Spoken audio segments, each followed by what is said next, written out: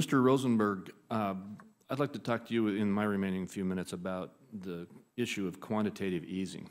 You know, as we try to look at what's happening in our economy, a number of us are very concerned that the Federal Reserve has basically been propping up our credit for, to the tune of trillions of dollars now.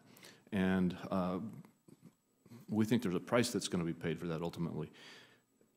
First of all, is that correct? Has the quantitative easing put us into a posture of facing an increased risk of inflation or other difficulties in the economy? And what will be the effect of the ending of the Federal Reserve's quantitative easing if and when the Fed ever does start actually easing off?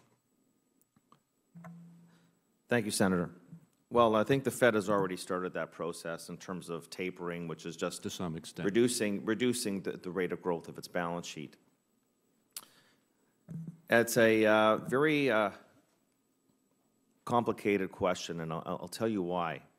Because so much of what happens in the marketplace is psychological. So we'll draw some sort of linkage between what the Fed is doing with its balance sheet and say what the stock market is doing or what asset prices are doing. And what's interesting is that when you take a look at the past few years, this money, in quotes, that has been created by the Fed through quantitative easing, well, 90% of that money creation has actually just ended up as excess reserves on the balance sheets of the commercial banking system. So you can really, as a central bank, create all the money you want, but if it just sits in the garage and doesn't get recirculated in the economy, it's not really going to have a sustained inflationary impact.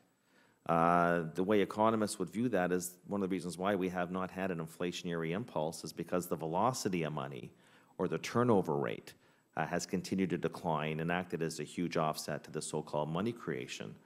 So the inflation would ultimately come if and when we get the commercial banks engaged in a new credit cycle. And there's reasons why that's not happening from a regulatory standpoint. But the inflation would come from a classic quantity theory of money identity. If we were to go through a new credit cycle, if that velocity of money begins to turn around and go higher, we go into a whole new credit cycle. Then the inflation would ensue. There's other reasons why I think inflation could rise for reasons I said before, but from a monetary standpoint, it's unclear to me that the quantitative easing is going to lead to inflation barring a new credit cycle formulating. Thank you. Mr. Greenstean, could you comment on this as well?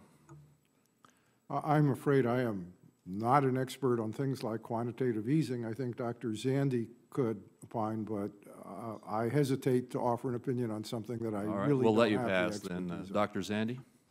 I don't think inflation is an issue, no. You know, I think with a 6.7% unemployment rate and with labor force participation as low as it is and a lot of discouraged workers, I think we're a long way from monetary policy resulting in inflationary pressure. So I don't view that as a concern at this point. Do you view there to be a risk or concern about the level of quantitative easing that we've seen so far?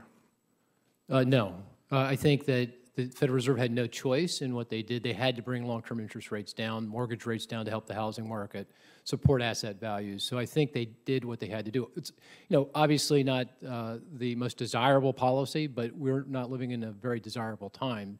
So they did what they had to do. And there's downsides to it. Well, that's what I'm getting yeah.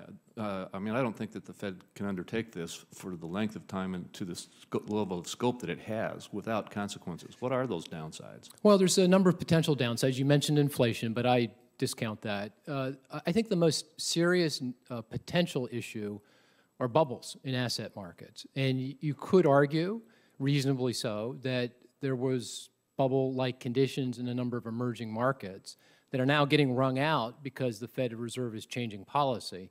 And so this dislocation, the turmoil in financial markets we're seeing right now is in part related to the Fed starting to exit. And there's a case, in my view, that's the most significant potential downside to what they're doing. And it could show up in other asset markets. You know, they're scouring the planet for potential imbalances in the financial system. I mean, before the crisis, I wouldn't get a call from anybody, any regulator about any problem. Now I get calls every week from every regulator all the time. You know, what should I be worried about? Which I view as quite encouraging. And so they're really thinking through what could be going wrong. But at this point, this bubble concern, it's a legitimate concern. I just don't think it's an overwhelming one. And it's not a reason not to go down the path of quantitative easing. All right, thank you.